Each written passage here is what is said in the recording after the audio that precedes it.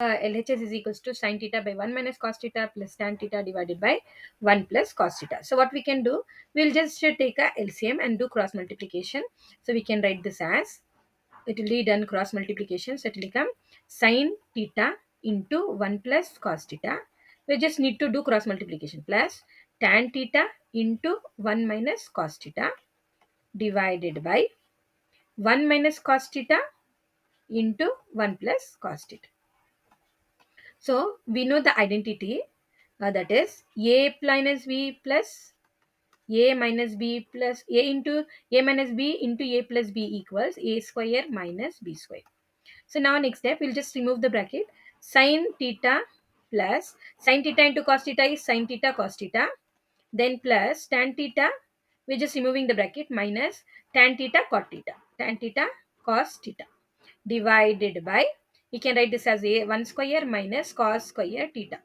So now by taking this as it is, we get here sin theta plus sin theta cos theta plus tan theta.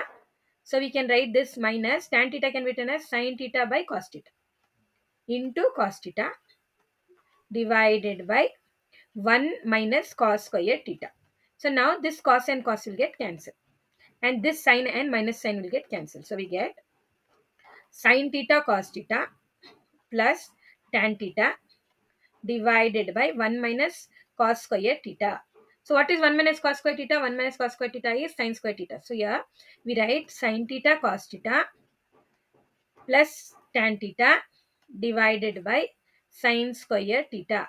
Now separating the numerator, we get sin theta cos theta divided by sin square theta plus tan theta divided by sin square theta. Sin square theta. So now by taking them, we can write this as, sin and sin will get cancelled. Cos by sin is cot theta, plus here we can write sin tan as sin theta divided by cos theta into 1 by sin square theta.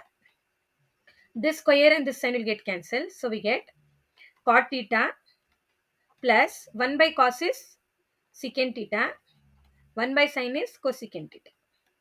So this is what we want. That is our RHS, and hence it is proved.